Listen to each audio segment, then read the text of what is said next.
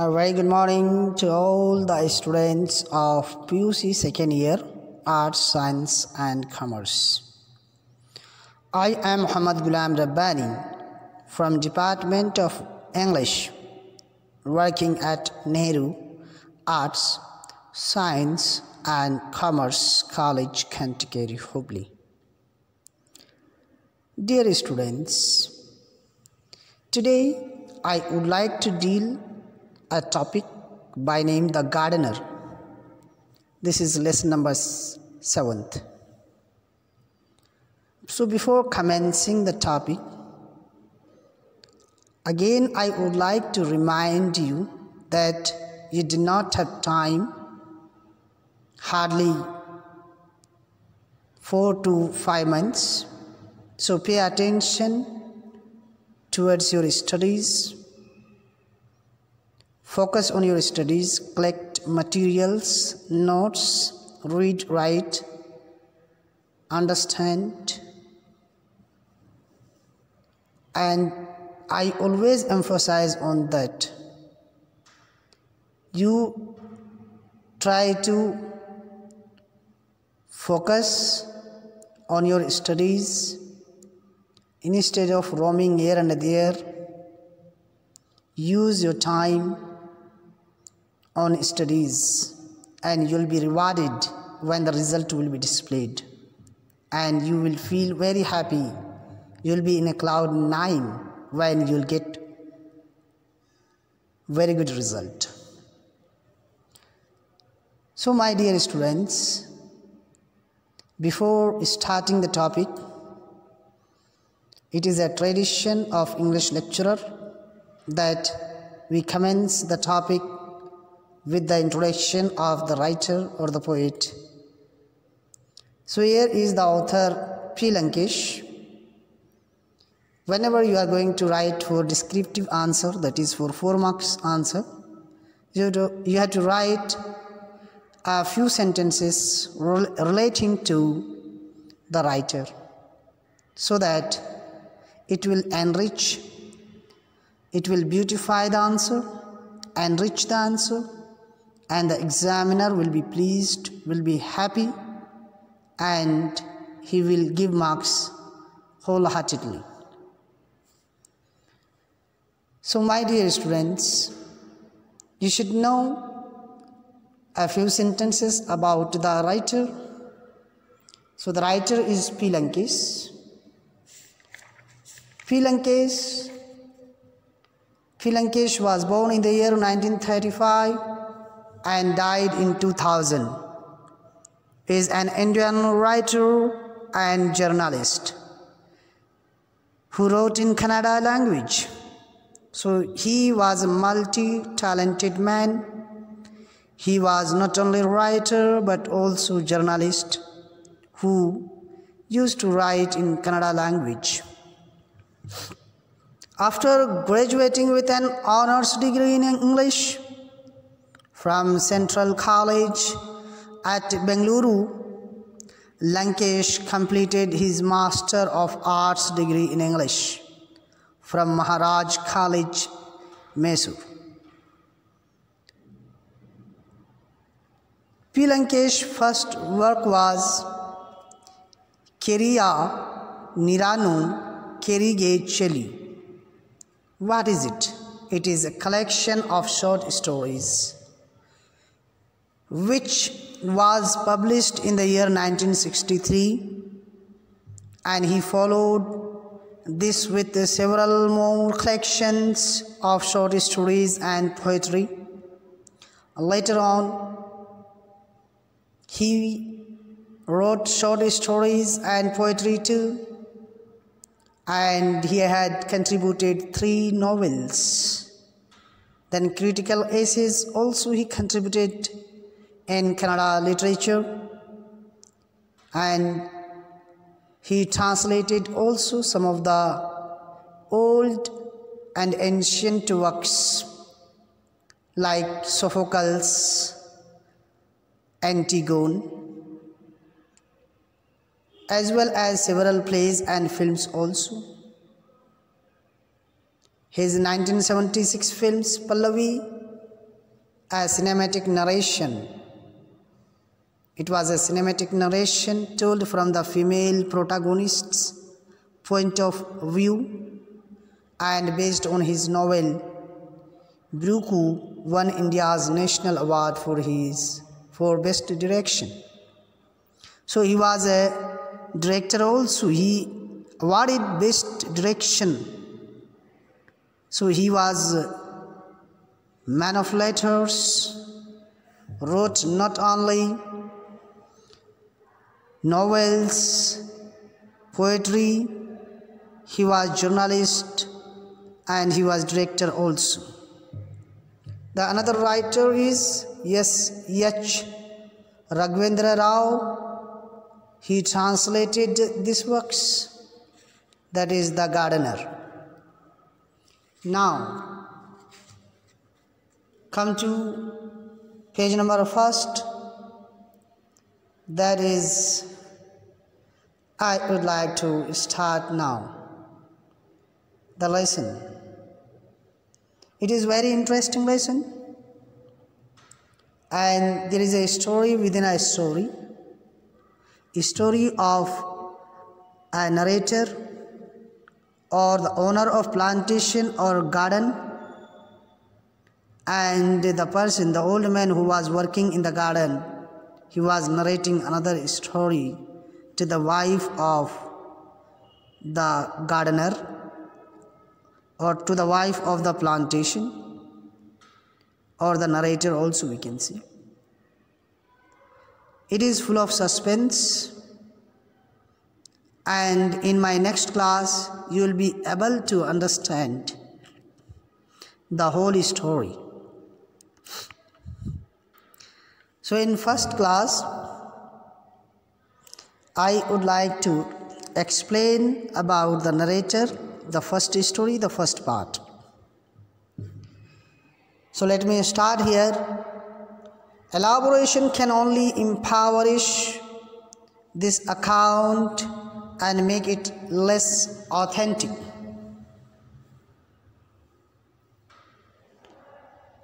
So according to author, he says that if this story will be elaborated more, then there would be less authentic or less authenticity. You will find less reality. And I conceived this story in a flash.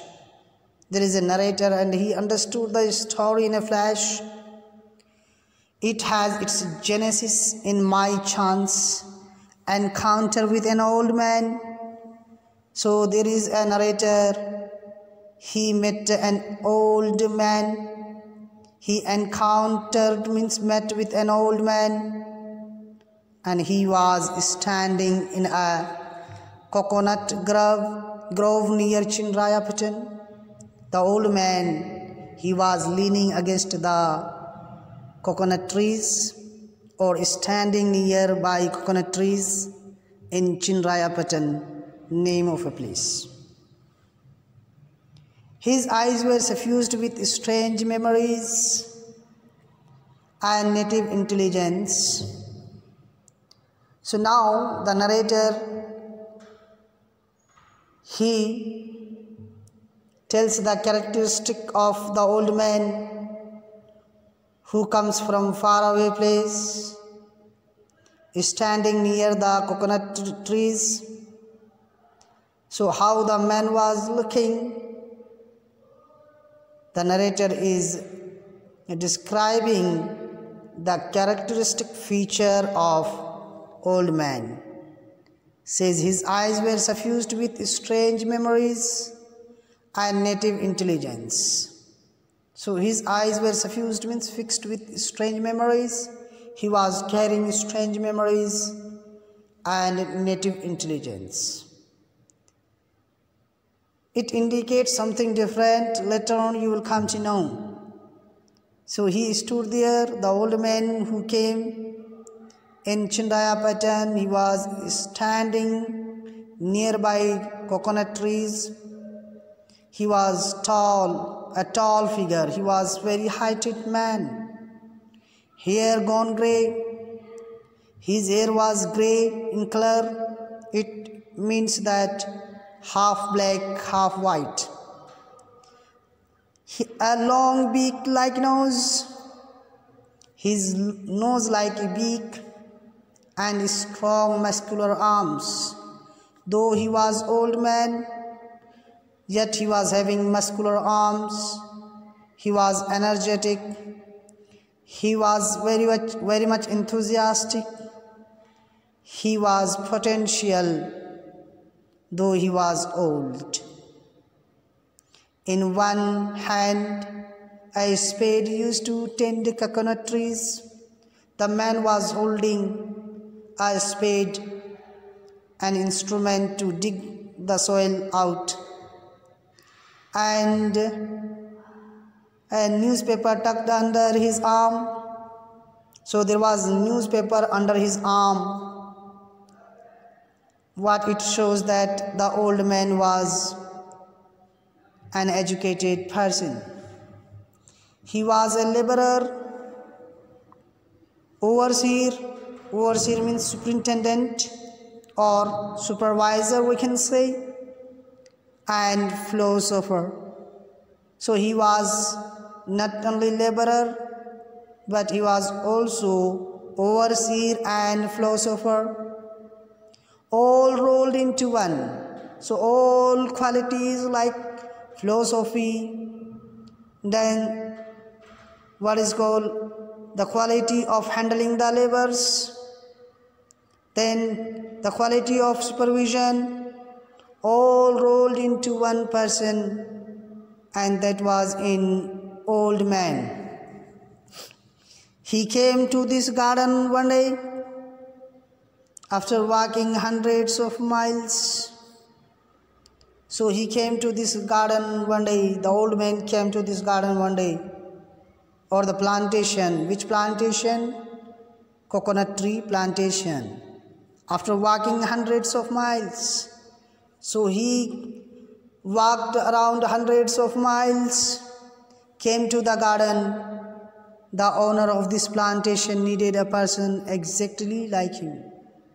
So the owner of the plantation, he needed a person exactly like him. He needed a labor with the quality, and he found the man with all the qualities of a hard-working labor. A few words were exchanged. There was communication between old man and the owner of the plantation. The old man stayed on. He was really useful. He was well versed in agriculture. So this man was very useful, and he was well versed in agriculture. He had knowledge in agriculture, in cultivation. He was expert in agriculture and could understand the problems of workers. So he can understand the problems of the workers too. A petty thefts in garden came to an end. So the lower of income of the garden came to an end. The income from the garden improved dramatically. So drastically there was improvement in income. There was a perceptible change in the lifestyle of the owner. So there was a perceptible change in the lifestyle of the owner. Now the owner became very rich, and there was a change in the attitude of the owner of the plantation, as it is human nature. Once a poor man becomes rich suddenly or drastically or dramatically, there is a change in attitude, in the way of life, in style, and it occurred in the owner of the plantation also. But it does not happen with everyone. You keep it in your mind. The plantation expanded. So due to the arrival of old men, there was a perceptible change in the lifestyle of the owner. The owner became very rich. Why? Because of the arrival of and the hard working and diligence of the old man. So the plantation expanded, it is enlarged, but the owner became lethargic and shied away from hard work. But now what happened? The owner became very lethargic. Lethargic means lazy. He became very lazy and shied away from hard work. Now he is not paying attention towards his work. He shied away from his hard work. Before the arrival of the old man, he used to wake up early in the morning, going to his field, working under the sunshine, coming back to his home, spending time with his family members and leading a happy life. But now what happened? You will come to know. His wife found all this very strange. Wife of the owner found all this very strange. What is the strange? The change in the attitude of the owner. He became very busy man. That's why she was noticing the activities of her husband. She found it hard to decide whether the old man's arrival was for the better or for the worse. She was in dilemma. She was confused that whether the old man's arrival was good or bad, better or worse. Her husband's wealth and social prestige had risen higher and higher. So her husband's wealth and social prestige had risen higher and higher. People used to recognize him. People used to greet him because of his wealth and social prestige. He acquired a number of friends in the next town and an equal number in his own village. So, the owner of the plantation, he used to acquire a number of friends in the next town and equal number in his own village. It means that he was extending friendship in the neighboring town and cities and making friendship, equal friendship in his own village too. Even though he had precious little to do, his life became crowded with colorful events. So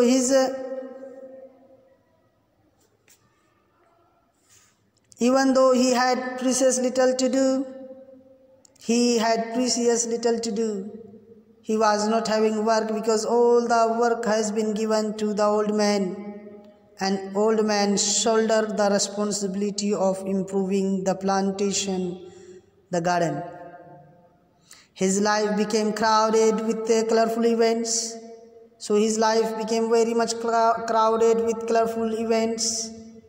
He was actively participating in the events, in the functions, and especially colorful events and the functions, visiting to friends, parties and other places. She became apprehensive about his adultery. So it is natural that wife is concerning a lot about her her husband, and she was very much fearful. Apprehensive means fearful about the adultery of her husband. He became womanizer and umpteen other vices. He involved in other vices also, in bad habits also. He was addicted with bad habits, cultivated lately, thanks to his newly acquired clout. Their farm, which was merely 10 acres, had grown beyond their imagination. So their farm was merely 10 acres earlier, now had grown beyond their imagination. Why? Because of the arrival of an expert in a form of old man. Now they enlarged and extended plantation, and it was beyond the imagination of anyone who reads and studies this story. That was fine, that they improved in extending plantation, but their life also was gradually getting out of hand. Their life of wife and husband of the plantation was gradually means slowly getting out of hand. When she was in a fix like this, when she was totally involved and she was in the thought process of that, one day the old man met her and behaved as though he knew all about her plight. So one day the old man met her and he was behaving like he knew each and everything about her plight. Plight means about her suffering, because he was very matured man. He read the expression, facial expression of the wife of the owner, and the old man, he smiled at her and brought down an offering of tender coconuts from a nearby tree. So old man, when he saw the facial expression of the lady, he simply smiled and brought down and offered tender coconuts, the coconuts with full of water from a nearby tree. He sat on the embankment of the well. The old man, he sat on the embankment. Embankment means wall built around well. He sat. She had no alternative. She sat next to him. She did not have any other alternative. And she sat next to him. The sun was slipping away into the western horizon. What it indicates that it was evening time. The sun was going to set. His rays were, sun's rays were reaching the walls of the well through the foliage. Foliage means leaves of coconut, mango and jackfruit trees. It means that there was a shadow of coconut trees, mango leaves and jackfruit trees. It means that it was evening time. It was a dusk time. The old man began his narrative. So as I told you in the beginning, that there is a story within a story. The first story was about the narrator, or we can say about the farmer or the owner of the plantation. Now the old man is narrating another story, telling another story to the wife of the owner of the plantation. They sat on the embankment of the well, on the wall built around the well, and he started narrating the story. What is the story that was narrated by the old man who was working under the owner of the plantation? He narrates like that. In a far off place, once there was a man called Tamanna. Now the old man is narrating the story of Tamanna and says that once upon a time there was a man called Tamanna. He had everything. So he had everything, 10 acres of wetland. The old man is narrating a story of Tamanna. This is another story now narrated by old man to the wife of owner. So this man, that is Tamanna, had 10 acres of wet land, that is called fertilized land, a comfortable house. He was having a comfortable house too. People too ready to do his bidding.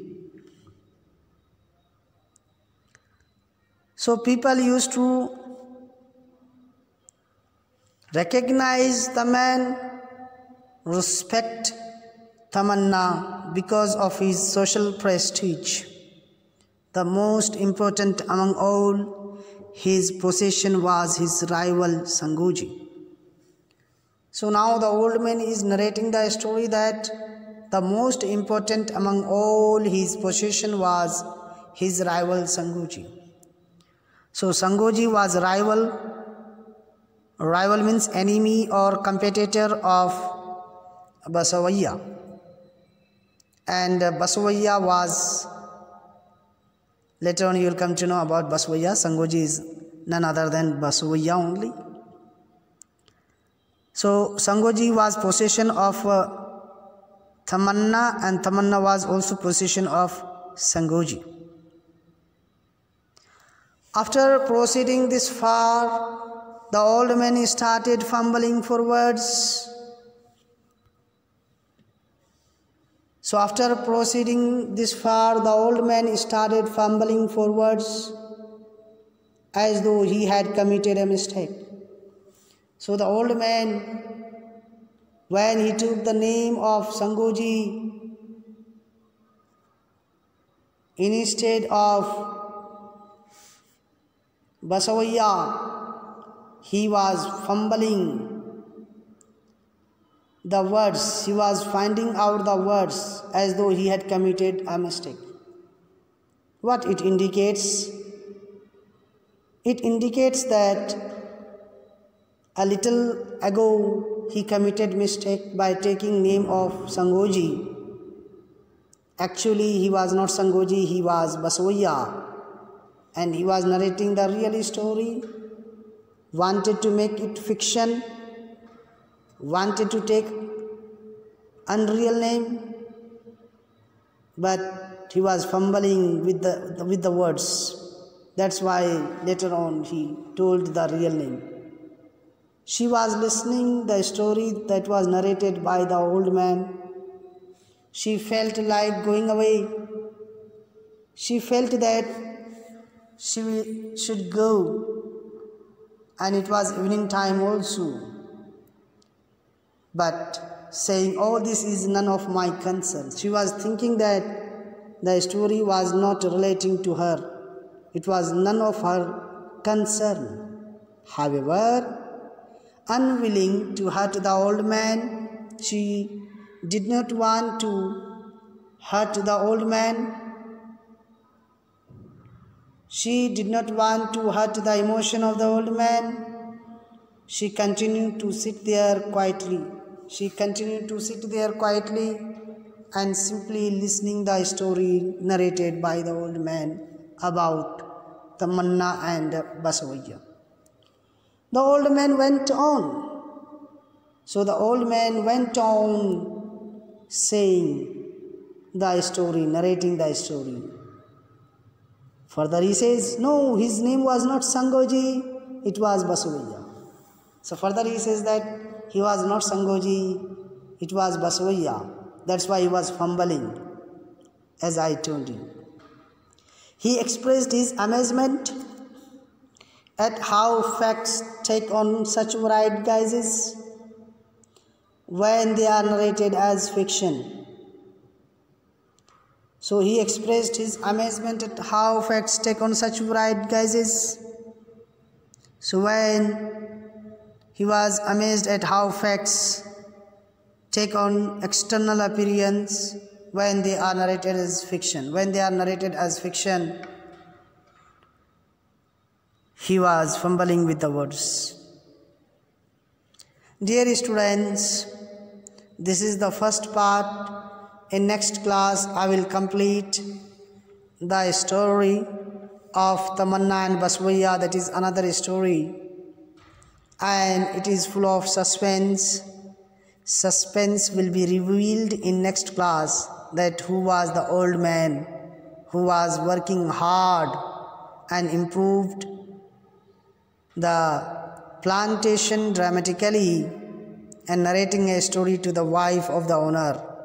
You will come to know the fact and the reality of the old man at the end of the story. So in next class you will come to know the end of the story.